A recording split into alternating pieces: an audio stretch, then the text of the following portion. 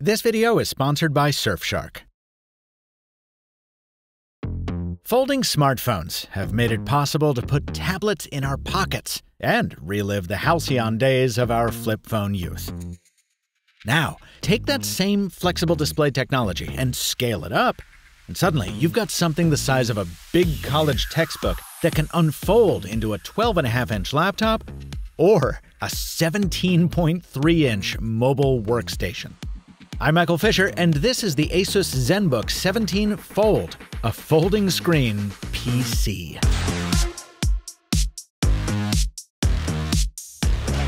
If this seems familiar, you might recall a similar computer I covered about 2 years ago, the ThinkPad X1 Fold from Lenovo. That device's disastrous debut, at least in my experience, is one that Lenovo hopes to rectify with a new 2022 model that I'll show you at the end of this video. But the ASUS Zenbook Fold is a different beast entirely, and I do mean beast. Free the Fold from its extravagant packaging and you're immediately confronted by both its prominent posterior and its sheer bulk. The thing weighs 3.3 pounds without its Bluetooth keyboard, and about 4 pounds when you fold that bundled accessory into the gap that ASUS built in for it. And it may look like the ThinkPad X1 Fold, but it's on a completely different scale. It even dwarfs my 16-inch MacBook Pro, thanks to its 4:3 aspect ratio. It's just immense. Given the portability sacrifice you have to make, it's fortunate that this OLED panel is as pretty as it is. At 2.5K resolution, it's more than sharp enough for work, and while 4K might have been nice for play, the vibrant colors more than make up for it. ASUS says it peaks at 500 nits brightness, which was usually bright enough for me, even outdoors. The crease is basically invisible if you're looking at it within, say, 20 degrees of the center line, and the sheer size means you can prop the machine up on its sturdy embedded leather kickstand and watch YouTube videos or Netflix from across your hotel room. Or condense it down into its laptop posture, and you've still got a fairly roomy 12.5-inch screen to work with. Now, while there are compromises on typing, they're not where you might expect. Look at the size of this keyboard. It is comfortable, it is wide, and these keys have springy, clicky feedback and excellent pitch and travel as well. The downsides are that there's no backlight, which is of course terrible for working in the dark. Also, the magnets that dock it to the frame are a little weak, and unlike the Lenovo that came before it, it doesn't wirelessly recharge when it is so docked. You need to do that via USB-C, and you get about 24 hours of constant use per charge. I've been using the Zenbook 17 Fold for roughly 12 days, during which I've appreciated its adaptability, from home to the Brooklyn production office to the far-flung reaches of the Intermountain West and the many modes of transit in between. Now, do I ever really need a 17.3-inch canvas? No. At least not on a machine whose integrated graphics aren't well suited to video editing.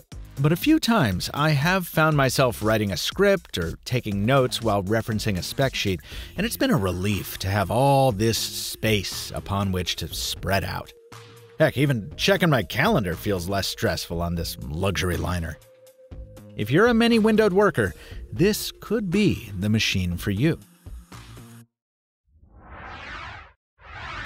On the other hand, if windows are not your thing, don't expect a folding screen to make it any better.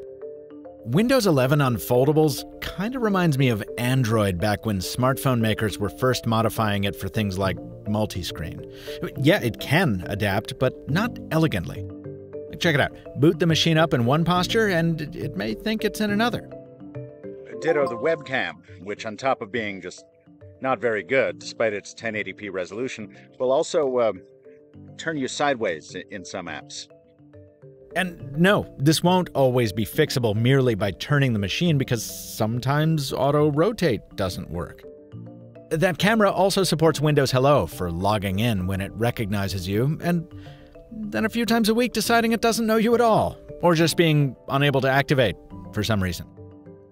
I once made the mistake of trying to change my system theme while the computer was in battery saver mode and had to wait a full minute to get it to respond. Often the PC will wake quickly from sleep, but sometimes it takes a minute. You get what I'm saying. It's inconsistent. Now, keep in mind, this is a pre-production review sample, and Windows on foldables is a very new thing in general. And just so we don't place too much blame at Microsoft's feet, my review unit had some disappointingly familiar issues beyond Windows. No, I don't mean the McAfee antivirus preload, although it is more intrusive than ever before. Or the speakers, which produce a perhaps unavoidably thin sound signature, given their relatively small size. No, mostly, I'm talking about that wireless keyboard and trackpad. Several times a day, my mouse pointer would either stop responding or develop a mind of its own. Usually this didn't affect keystrokes, but one time, while typing, this weird phantom issue gave me a whole page of with no sign of stopping until I hit escape. Another time was scarier. The backspace key got virtually stuck and deleted a whole 2 sentences instead of the single letter I intended. I'm glad I wasn't writing a script then. And finally, the keyboard also had to be repaired several times when the Bluetooth connection faltered. ASUS blamed this on pre-production hardware and promised that the retail versions would work as intended, and I'd love to believe that. But after running into similar problems with the keyboard on Lenovo's X1 Fold, I'm just gonna have to see it to believe it. Fortunately, the rest of the connectivity stack worked flawlessly, from Bluetooth audio to the Wi-Fi 6E radios. The system was also responsive on the whole, and I only heard the fans spin up once during a 45-minute video call. And my most pleasant surprise was battery life. I did most of my research and writing for the past 2 Mr. Mobile videos on this machine, dividing my time pretty evenly between 17-inch easel posture sessions and the more conventional 12-inch laptop mode. With brightness at about 80%, I averaged 5.5 to 6 hours between charges. Now, that's not great for a conventional laptop, but it's well beyond what I expected from a foldable with a 12th Gen Core i7 at its heart.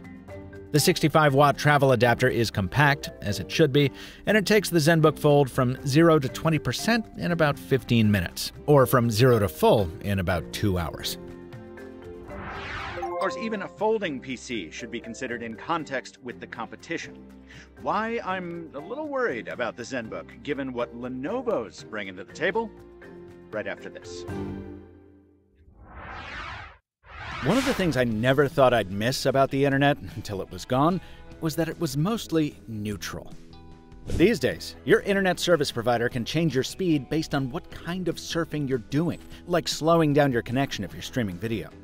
Or your employer can restrict certain traffic that it thinks you shouldn't be able to access. And websites can even show you different prices depending on where you are in the world, even when that doesn't make much sense. Well, I think all that's pretty shady, so I'm happy to be sponsored by Surfshark. It's a VPN that keeps your browsing private, safe, and neutral, because that's what the internet should be. Get Surfshark at the link in the description and use code MrMobile for 83% off and 3 extra months free. Thanks to Surfshark for sponsoring this video. While I think the Zenbook Fold is great competition for Lenovo's first flexible screen machine, well, as they say, that was then. Just this week, Lenovo took the wraps off its new ThinkPad X1 Fold for 2022. And after about an hour getting to know that device, I got the strong sense the company isn't eager to give up any ground in foldables. The new ThinkPad is half as thick as the Zenbook Fold, with a woven performance fabric and aluminum frame that folds completely flat when closed. Lenovo gave up on enclosing the keyboard this time around, instead settling on a wider, more comfortable design that now includes both the iconic TrackPoint eraser mouse and, crucially, a backlight. Like the Zenbook, it ditches wireless charging but retains the magnetic attachment. Lenovo also sacrificed the built-in kickstand in the name of thinness, instead designing a separate cradle that props up the ThinkPad while in use, and then folds flat and attaches magnetically when it's time to hit the road. By the time you stack the keyboard and the cradle onto the machine, it weighs about the same 4 pounds as the Zenbook, by the way. The screen unfolds to a 16.3-inch canvas, an inch smaller than the Zenbooks with the same aspect, and while the battery is a bit smaller too, I think it's interesting that Lenovo's customers will be able to customize how big they want their battery at the point of purchase. Add in a brighter screen, more RAM options, optional 5G, and Well, the price gap will surprise you even more. While some Lenovo trim levels take it much higher, the new ThinkPad X1 Fold will start at $24.99 when it goes on sale in November, a full $1,000 cheaper than ASUS told me the Zenbook 17 Fold would sell for. Now, while that kind of competition might not be warmly greeted by the Zenbook Fold's makers, I tend to think it's a good thing.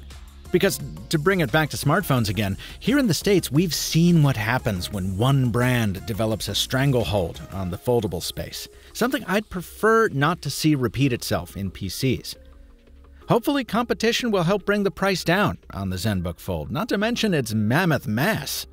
And that's not just wishful thinking on my part, there's precedent for that. Just look at the company's dual-screen Zephyrus and Zenbook Duo laptops. At one time we saw these as novelty one-offs, but today, after many generations of evolution, they are true performance machines with one-of-a-kind capabilities. I'm convinced the Zenbook Fold will follow the same path. Because where flexible screens are concerned, the only limit is the manufacturer's imagination. And on that particular front, ASUS has seldom disappointed. This review was produced following 12 days with the Zenbook 17 Fold OLED review sample provided by ASUS, but as always, the manufacturer had no early preview or copy approval or indeed any editorial input rights of any kind. And it also provided no compensation in exchange for its production. The lone sponsor of this video is Surfshark. If you haven't had enough flexible displays, check out more of my foldable coverage in the Into the Fold playlist at The Mr. Mobile on YouTube. Until next time, from Michael Fisher, thanks for watching, and stay mobile, my friends.